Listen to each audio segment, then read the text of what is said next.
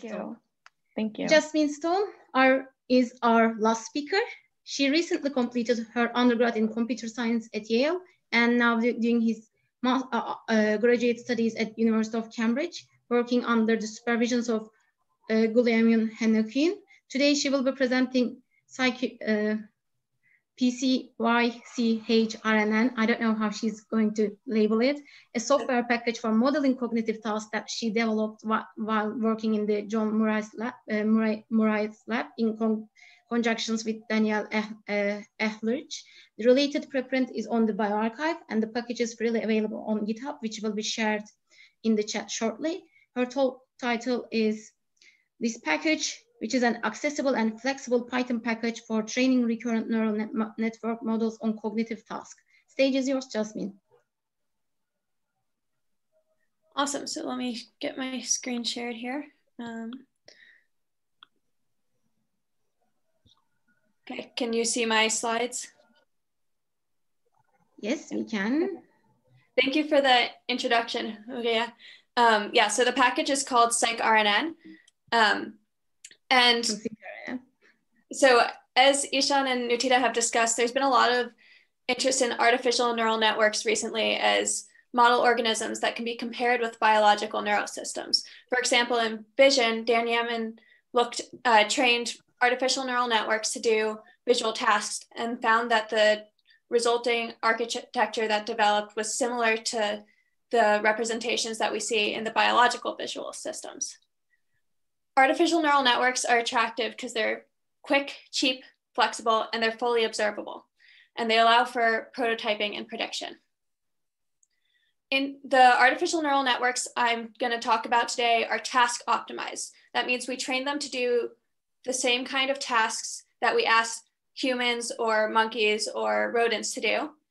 And we change the synaptic weights of the network to improve the performance on those tasks. That means there's no a priori strategy baked into the recurrent neural network. And so once we've trained them, we can interrogate their representations and try to investigate the structure-function relationship. Recurrent neural networks are a type of artificial neural network where the output from one time step is fed back into the input at the next time step, which means that they can evolve over time. And so they're especially interesting for cognitive tasks that require evolution or change over time. So for example, motor control, working memory, and decision-making all require integrating information or controlling movement over time. But the problem is that getting started with artificial neural networks and recurrent neural networks is hard. While there is software to try and make it easier, such as TensorFlow and PyTorch and Keras, they have steep learning curves. And even the ones without steep learning, or that try to have less steep learning curves so that you don't need as much machine learning knowledge, like Keras, aren't so well suited for neuroscience applications because the simplicity that they give limits their flexibility for implementing biological constraints. So we have developed PsychRNN, which is a Python package for modeling cognitive tasks using recurrent neural networks. We have a QR code here that'll take you to our GitHub, and I have links to the GitHub and documentation and our preprint here. On our documentation page, we link to Google Colab so you can try out our code and the package in your browser without downloading anything. So what does PsychRNN do? PsychRNN lets researchers define tasks with some number of inputs and some number of outputs, and then train a recurrent neural network on that task without any machine learning knowledge. You can easily define these tasks and train models. If you do know, or if you are more familiar with machine learning concepts, you can extend the recurrent neural network models with TensorFlow, but we've included a basic continuous through time recurrent neural network and an LSTM, which are the types of networks that both Nutita and Ishan used in their talks. We've also incorporated a number of biological constraints that you can easily choose to turn on or off. And there's some added benefits that come with using a package like this. For example, using a package like this makes your research more reproducible because it's easier to share the parts of your work that you've changed. It improves code quality. We've been working on this package for multiple years at this point. There's multiple people using it, and any issues are going to be noticed and fixed and corrected much quicker. It's also more efficient. Rather than writing the recurrent neural network and code and the task code for every single experiment you want to do individually. All you have to do is define your task, and you can easily swap out different tasks or different networks without changing up the code format. So how do you use PsychRNN?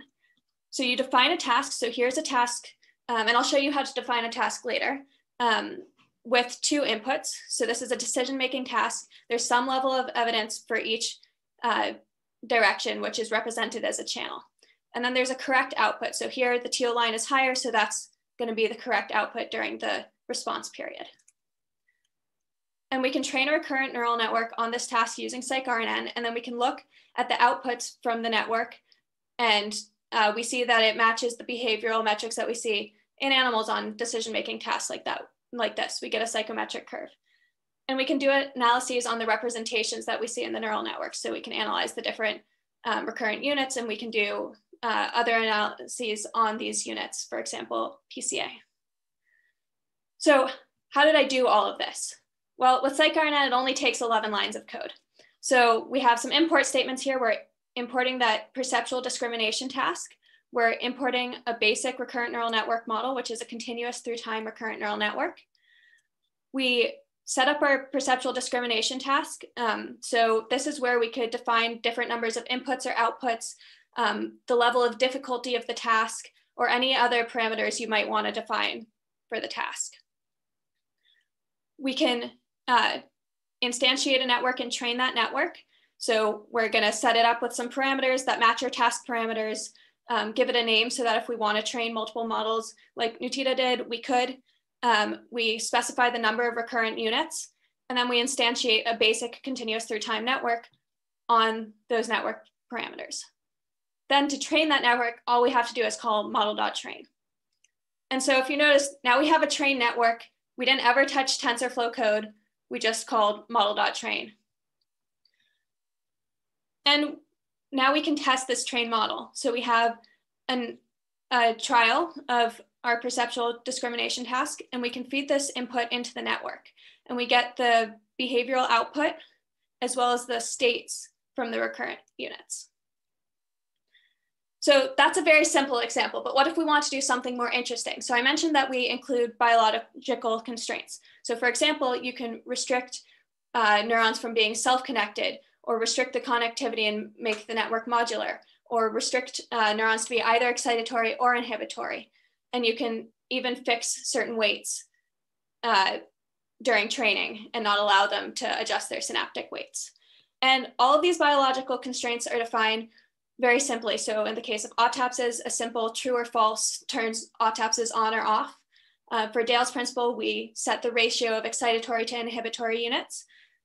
And for connectivity and fixed weights, you pass in a matrix of zeros and ones indicating where the network is connected and where the weights are fixed.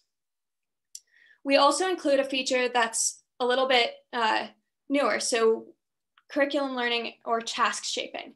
So what is that? Task shaping is what it's typically called when experimentalists train animals in stages. So when you train an animal like a rat to do a task, you don't just give them the full-blown cognitive task. You first teach them to sit in the cage, to poke with their nose to get a reward, to look at the stimulus, and then make a decision, to look at the stimulus and make a decision on a very easy version of the task. And then you ramp that up to the more difficult version of the task that you eventually want them to do. A question that is rarely asked is, can this process affect results, and how does it affect results? So by including this feature in our package, we want to enable researchers to ask this question. So curriculum learning is the exact same thing. You train networks in stages from either on different tasks over time or on different difficulties of tasks over time. It's just called different things in the machine learning and in the animal training community. Curriculum learning isn't commonly done in recurrent neural networks, and PsychRNN facilitates this. So you can define a sequence of tasks, and then you can increase the when the network gets good at a task, you can move to the next task and advance the curriculum. So you can train on, for example, an easy task, make it more until it gets good at that task. And then once it gets good, you can make the task more difficult. And eventually, once you've gotten to the final task and it gets good enough at that, you can stop training and you have a trained recurrent neural network. And so this is just an example of that. We train a network on a low difficulty trial. So for example, this would be in that example where we had the decision-making task, the lines would be far apart and the network wouldn't really have to integrate over time to do the task. Once it gets good on an easy task, we increase the difficulty. And we continue increasing the difficulty until we get to the final task that we want the network to be able to do. And curriculum learning like this speeds up training. So if we just train the network without the curriculum on the hardest task to start, we wouldn't get nearly as, it would take a lot longer to train. And so I told you I would tell you how to define this task. So we handle the machine learning part of this, but we assume everyone's going to have different interesting tasks to use. So we've included a few example tasks. But if you want to use our package, you're probably going to want to define your own task. So to define a task, you have to define a function called generate trial parameters that defines the parameters of an individual trial. So this could be the difficulty level, which direction the correct choice is going to be. This could be when the response period starts, when the stimulus starts, what the delay is between the response and stimulus period, anything that you need to define to be able to parameterize your task. And then we have a trial function here that takes in these parameters that you've defined and a time point t, and it has to output the input, the target output, and the mask for the task at that time. And the mask just indicates whether or not you care about the network's output at that time. Once you have your task, you can choose a recurrent neural network. So we have a basic recurrent neural network and an LSTM already implemented for you. If you know TensorFlow, you're free to define your own network. And then you can specify any of those biological constraints and you have your initialized network. And then you can train the network. And this slide might look a little scary, but it's just showing you all the options you have. So if you think back to that 11-line code example, all you had to do was call model.train, but you have all these options of things you can do to make the network train more to your specification. So you pass in the task or a curriculum of multiple tasks. You specify any training parameters, and then you get out the loss and the accuracy during training, as well as the synaptic weights of the network, the output, and the state variables from the network. So like I said, you can try this out. QR code will take you to the GitHub. You can try out our package using all the Google Colab tutorials here, and we have a preprint up as well. So thank you. Thank you, Jasmine. It is, I mean, I'm pretty sure many people are amazed with how easy that software looks like to be used. I mean, I tried for my task. You have plenty of questions. I will try to ask the direct questions first, which we can, maximize the number of the questions we can ask for you. Can this model neural correlates as output, or is this restricted to modeling choice behavior only? Sorry, where can I find these You can see them on the question and answer panel at the down next to the share screen.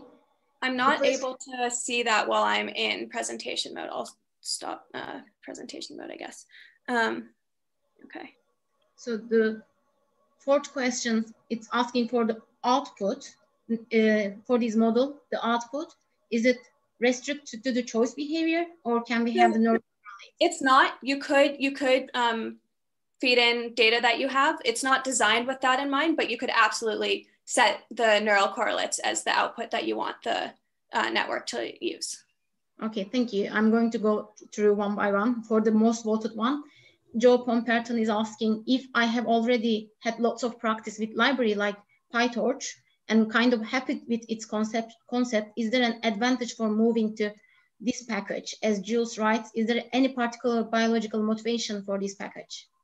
Yeah, so we implement all kinds of biological constraints that are non-trivial to implement in PyTorch or in TensorFlow. We're in TensorFlow because we've spent a lot of time developing it, and when we started, PyTorch wasn't as big and the packages continuously evolve. If you know PyTorch already, it's also not that hard to go back if you want to customize things in TensorFlow. But for example, when you have inhibitory and excitatory units that aren't and not equal numbers of each, it's non-trivial to get the network to train, and we've taken care of that for you in the back end. Okay, so is there any kind of biological constraints which is available? Yes, yes. Which kind of I can share my presentation again. So the biological constraints that we have available are restricting self-connections. So here you can see the white line in the middle. You can disallow self-connections. You can restrict the connectivity so that certain units are only allowed to connect to certain other units. And you can see here, we have all inhibitory and all excitatory neurons. And training a network like this is very non-trivial. And we also have the ability to fix certain weights. And we have the ability to combine all of these different biological constraints without you ever having to touch the machine learning code part of it. That looks awesome, Jasmine. And one more question. I think we can fit in this time window. And yeah, the question is from how well does this RNN handle value-based decision-making with a goal of reward maximizations across probabilistic offers where there is no correct choice per se? Like one of them is 70% more rewarding. So I haven't trained a network on this task, but you could, let's see. Yeah, you could do this by just changing the loss function, which is easily able to define, and I would imagine it would train well. For example, that 11 line example of code, that only takes a couple minutes to train, so I don't think this would be a huge issue. Okay, thank you. I will go for one more question. So can you talk about the biological plausibility? I think we talk about that kind of your RNN training algorithms, backprop, some type of reinforcement learning to RNN representation learn related. Do you have any recommendation for choosing the number of RNN hidden units? Okay, yeah. So in terms of the recurrent neural network training algorithm, right now we're using backpropagation. You can sub in any optimizer from TensorFlow that you'd like though. So there's lots of different ones incorporated, but we're not using reinforcement learning here. You could augment the backend to incorporate that, but that's not how this is designed. And there's all kinds of debates around, okay, how do networks biologically learn? The way I look at it is less of, okay, how we're training it exactly matters. The idea is that both these and animal networks are being optimized in some way to do a task, and the emerging representations are what I'm most interested in. But yes, you can always incorporate new learning algorithms into the package if you'd like. Thank you. And regarding the, what was the second part of the question? Recommendations for choosing the number of recurrent neural network hidden units, I think that's very up to you. So you can think of the recurrent neural network hidden units as individual like neuronal populations rather than individual neurons, or you can think of them more as individual neurons, and how many you want to choose might depend on that and whether you're interested in population level activity, etc. But I think we're out of time. Thank you very much, Jasmine. Yes, we have to finish now for our next session is about to start. Thank you very much for Ihsan, Nutida, and Jasmine for your beautiful talks. These softwares and the models are amazing. And many thanks to our audience for being very active and asking instructive questions. I should also thank to Aditya for giving us technical help at the backend. I hope you enjoy these sessions and will enjoy the rest of the Neuromatch Conference and following sessions. Thank you very much, everybody. Thank you. Thank you. Thank you.